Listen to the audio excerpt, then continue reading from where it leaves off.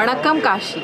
These are the sounds that you'll hear all around this place at Kashi Tamil Sangama, where there are scholars, educators, literary people, children, school children, and everybody coming to understand and know more about the historical, cultural, and educational linkages between Kashi and Tamil.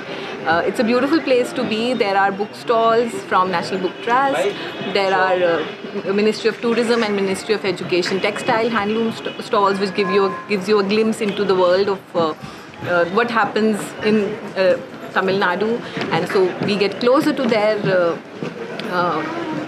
handlooms, etc. There are cultural programs happening. I think it's a very vibrant place, a must visit. I've come here from National Book Trust to share stories with children.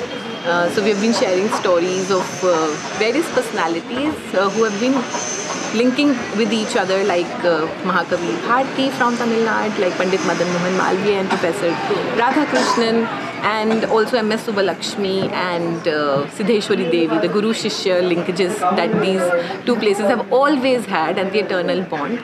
And I think these stories, the entire vibe of this place truly tells us that we are Ek Bharat and Shresht Bharat, and there are no doubts and qualms about it.